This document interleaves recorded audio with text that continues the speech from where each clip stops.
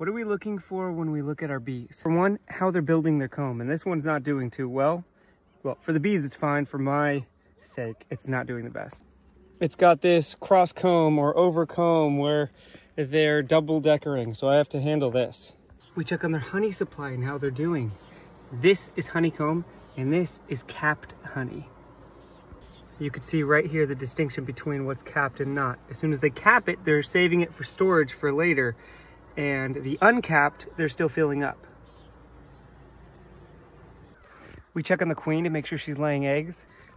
We also like to look to see what the hive is thinking with what type of babies they're laying. If I see a bunch of queen cells, I have to consider whether they're trying to make a new queen or getting ready to swarm. I don't see any queen cells in here.